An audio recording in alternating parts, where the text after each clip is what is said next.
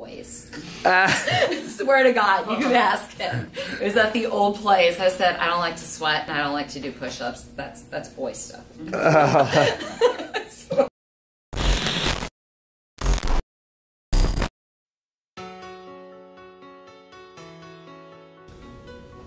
My name is Mel, and I am X6 years old.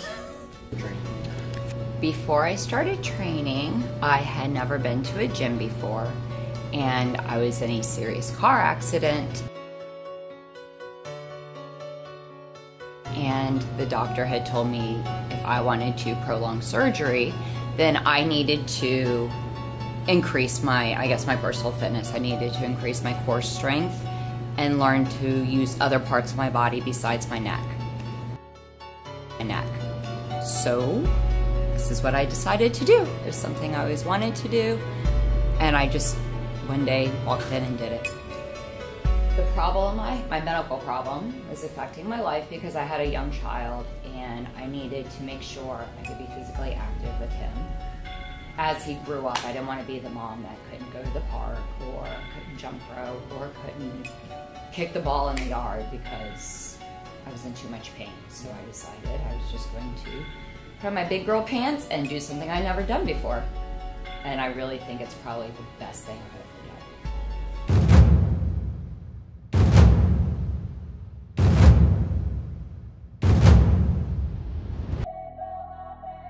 I decided to try Florida Muay Thai off of a recommendation from a former member who had trained with Paul and Robert in the past.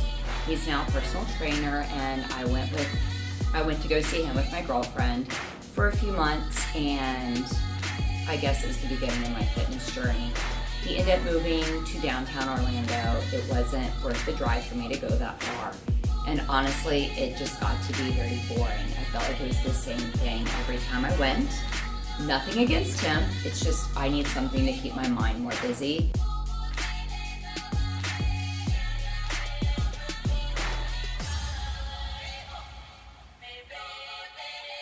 The greatest benefits that I've gained since training at Florida Muay Thai is self-confidence. I feel like I'm much more confident in myself and my ability to handle myself. Should I need to, I am much happier with my level of fitness and healthier than I've ever been.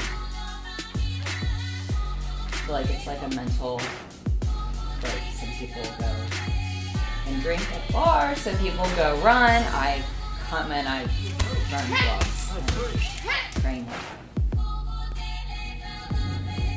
I feel like the coaches at Florida Muay Thai have gone the extra mile in their understanding of my situation. I have a severe, like I said, neck injury, and I have an injury to my wrist. And I feel like that they always take that consideration when I'm training. They make sure they go the extra mile to make sure that I'm getting all the training that I deserve, at the same time to make sure that I'm staying safe and keep that in the back of their mind.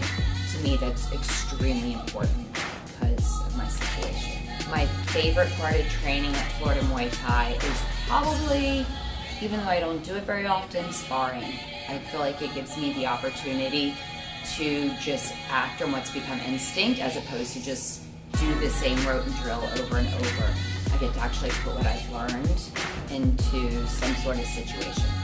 If you were to think about trying Florida Muay Thai, especially as a female, I would recommend that you just walk in the door and do it. I know there's not a lot of females here, and at first I thought that I would be feeling awkward when I came in, or I'd have to be babied, or I just wouldn't be able to do it because I'm female. That is not the case, period. I have learned that I can hang with the guys just as much as another guy. If it's something you want to do, you just want to try something new, you want to get in shape, you want more self-confidence, or you just want to add to your routine that you already have, just walk in the door and try it.